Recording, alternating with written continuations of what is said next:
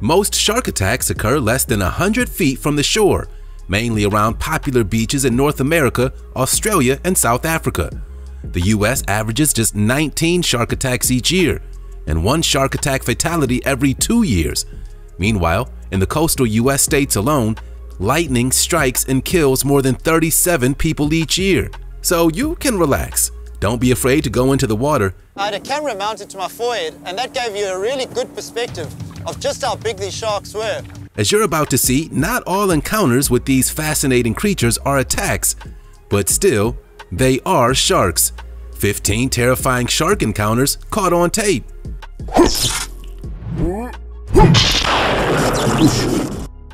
Number 15.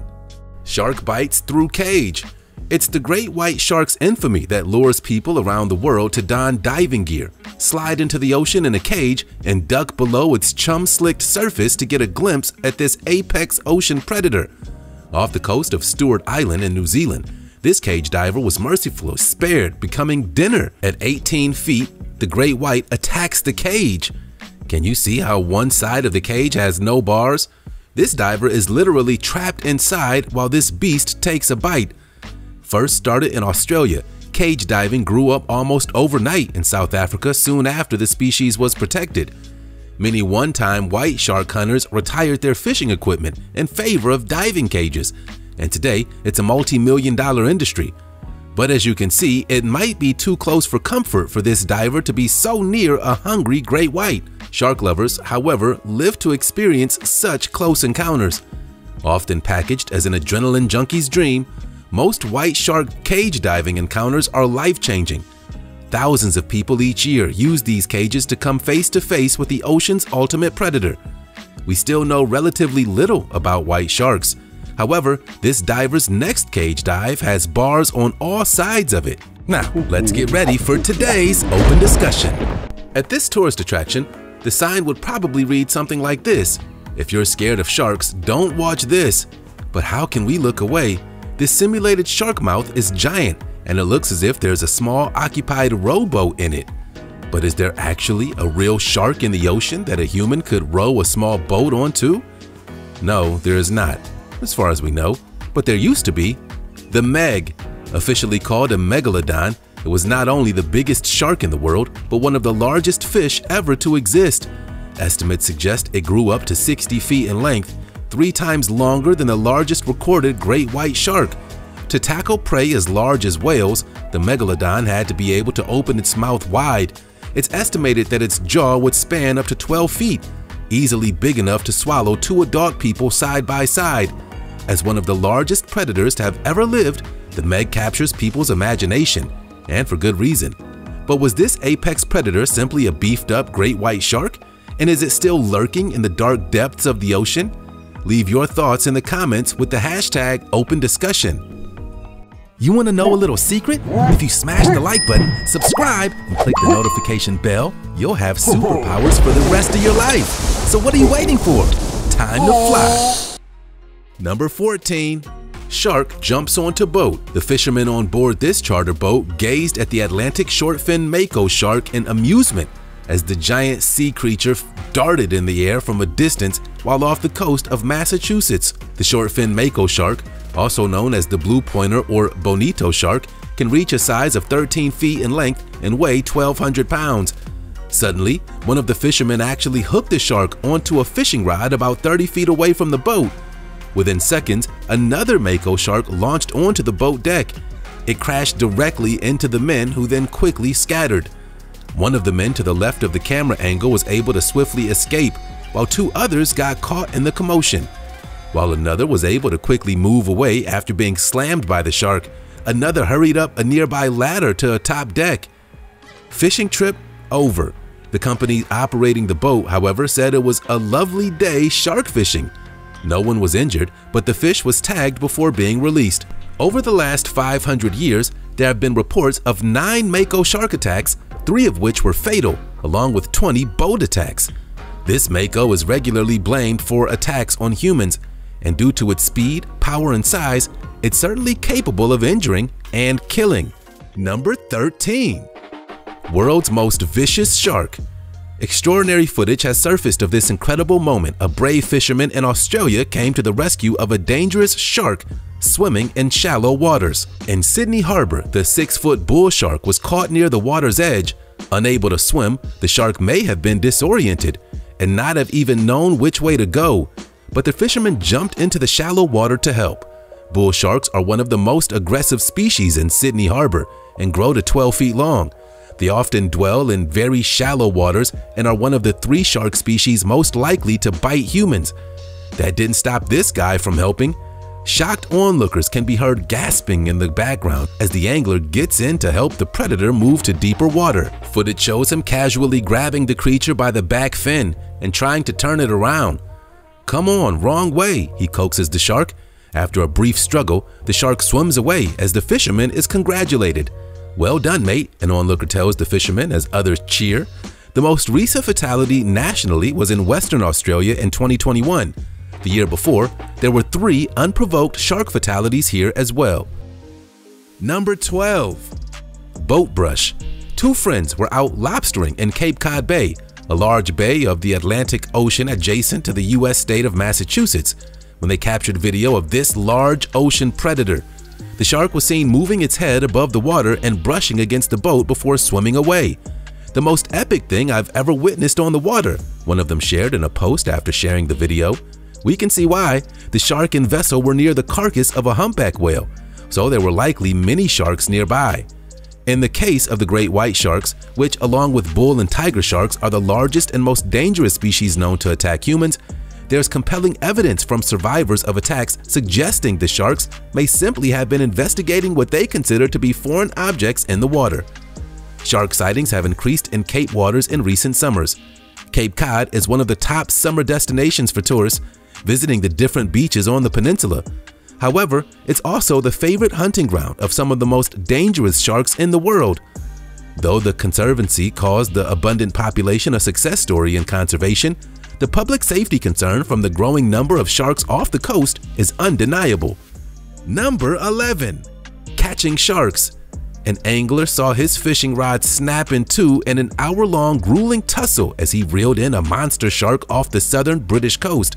He was fishing alone on a 16-foot-long boat off the Isle of Wight when the huge porbeagle shark, which is related to the great white, went for his bait. The shark has many nicknames, including the bottlenose shark and blue dog. Scientists believe their main predators could be the great white shark and the orca, which means that this shark must be pretty vicious too. Porbeagle sharks are very active and have muscular bodies, giving them the endurance to seasonally migrate for feeding and reproduction. Plus, their high activity level could also be attributed to being warm-blooded. They're able to maintain a body temperature that's higher than the surrounding water. This fisherman started to reel in the 7-foot-long angry shark, but the catch was so big that it took him an hour to get it alongside his boat. Great white sharks are often reported seen in the waters off the UK coast, but it's believed most of these sightings are porbeagle sharks, which are related to the species but around half their size. However, porbeagles are still enormous beasts, reaching over 10 feet long and weighing up to 600 pounds. Number 10. Shark paddleboard. This South African who runs diving and shark spotting trips off Cape Town went paddleboarding off the coast of South Africa, moving within sight of the predators in an attempt to dispel the theory that they pose a threat to humans. Are you buying it? The paddleboarder has 20 years of experience working with the animals and says it's become a passion of his to show that sharks do not regard people as normal food items. The chances of a great white shark simply rushing in and attacking a human is very remote, according to experts. Could you paddleboard with sharks? On top of the ultimate apex sharks, the great white, the waters around South Africa are a real shark hotspot. Of the various species of shark found off South Africa, the majority are harmless and are rarely encountered. Only a few species have been implicated in attacks on humans. Some people have the idea that sharks will attack on sight, and that's not true at all. This shark lovers paddleboard excursion is to show people that sharks and humans can, under most circumstances, share the same space. The best way to change people's perceptions is to show these sharks are graceful and majestic animals. Number 9. Great white surprises diver. A salvage diver's close encounter with a large great white shark went viral when it was posted on social media. As you can see, it's the most unexpected surprise encounter. The video, posted on the SA Spearfishing Facebook page, shows the diver swimming with what appears to be a handheld device. Upon turning his back, a large great white shark emerges and bumps him on the head and continues swimming. The source of the video, or where exactly it was shot and by who, remains a mystery.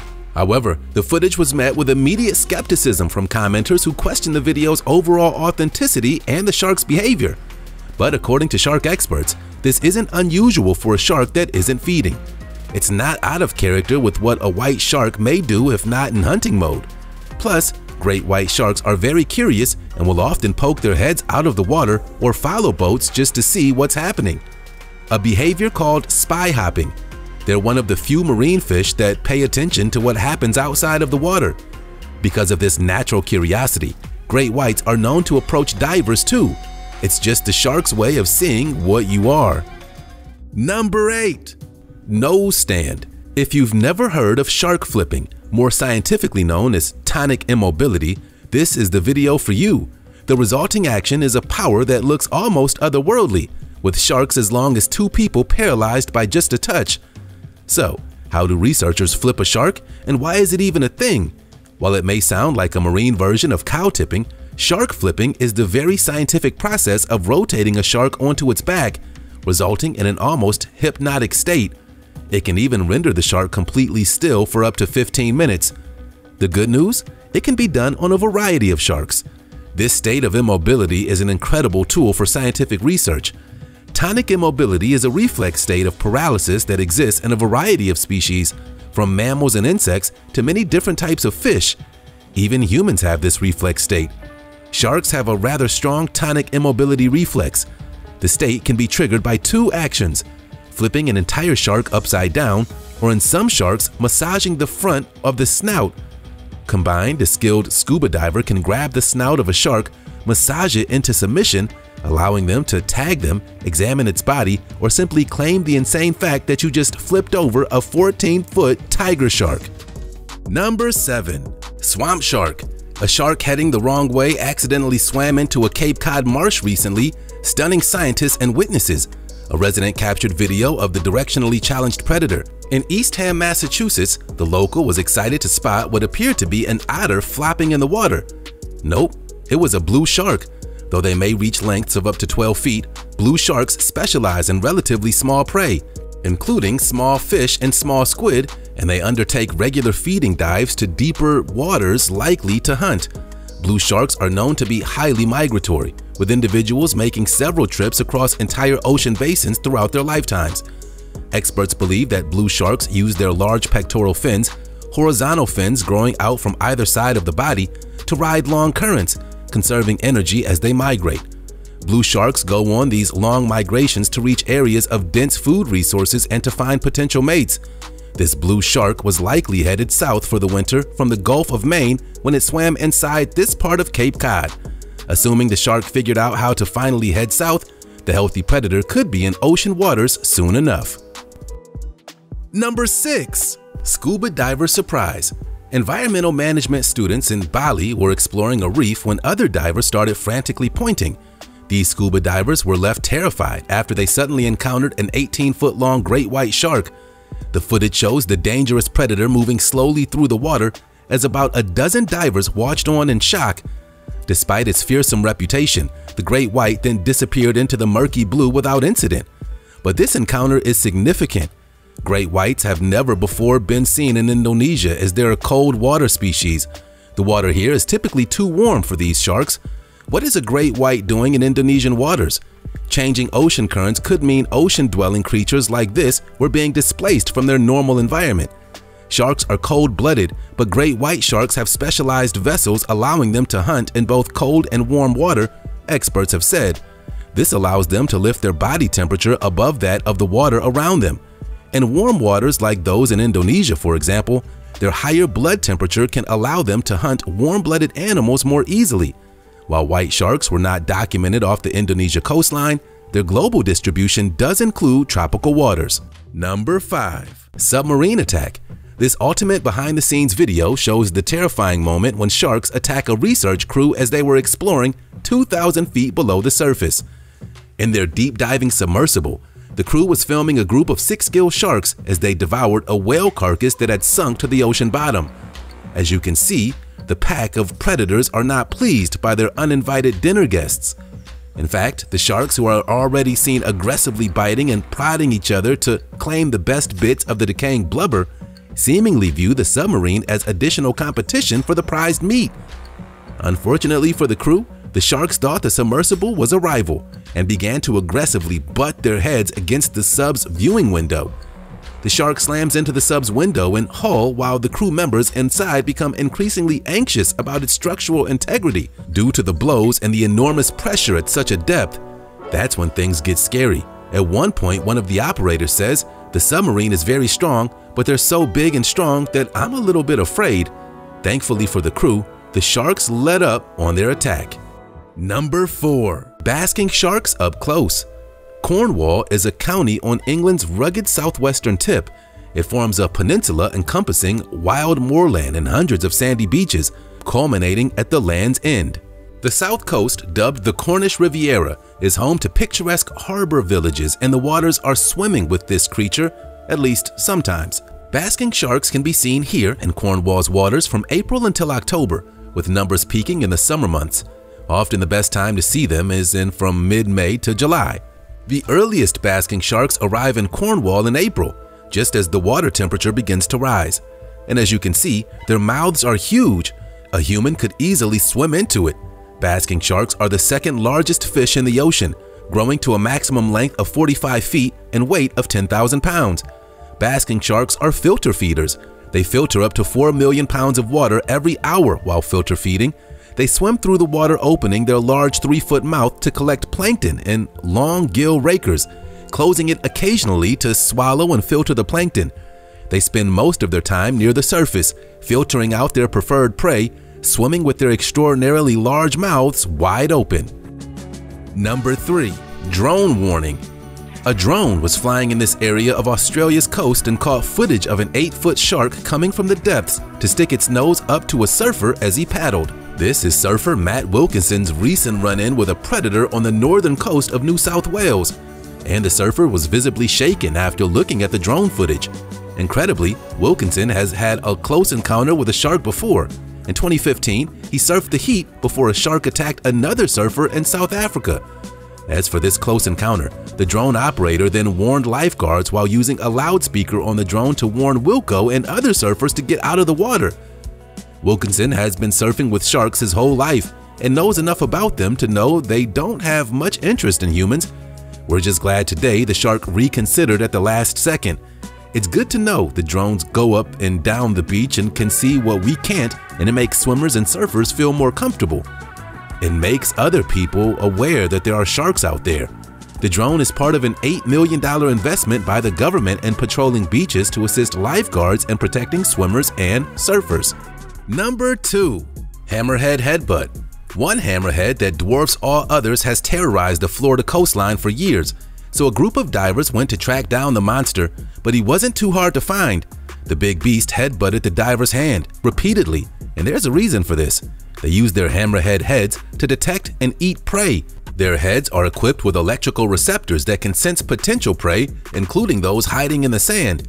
It's been observed that they actually use their heads to ram into and pin down stingrays, forcing them into the ocean floor. This repeated action eventually tires out the prey, making it easier for the sharks to eat them.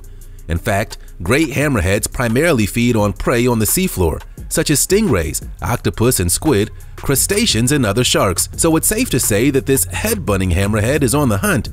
And if we were diving here, we'd probably want to head for the nearest boat. Great hammerhead sharks are apex predators and can be found worldwide in coastal, warm waters that are 68 degrees or higher. The sharks are typically solitary and migrate long distances, upward of 756 miles alone. You don't want to be in this monster's path, ever. Number 1. Cyclops shark. A shark pup with albino skin and a single eye was found by fishermen in Mexico.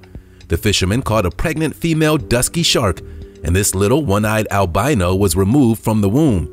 Needless to say, the fisherman was completely shocked, and after pictures and videos went viral, many people were just as stunned by the Cyclops shark. But before long, many dismissed the strange creature as a hoax. Scientists thoroughly examined the shark, confirming that it was genuine, a birth deformity, as the embryo suffered cyclopia, a one-eyed condition also found in several mammals, including humans. It's a rare congenital disorder characterized by the failure of the front portion of the brain to properly divide the orbits of the eye into two cavities. This shark was also an albino, a lack of pigmentation in the eyes and skin. In examination by a biologist, the shark was declared to be very real. Unfortunately, the shark didn't survive for long outside the womb, but the fisherman has quite a tale to tell. You can imagine catching a fish with these unusual qualities. It would be a catch of a lifetime. You get to be that person to brag about catching a Cyclops albino shark. Of all the shark movies ever made, there's nothing quite like the real thing. Sharks continue to fascinate and terrify us in equal measure. These videos only make us more interested. So, like and subscribe if you love sharks as much as we do.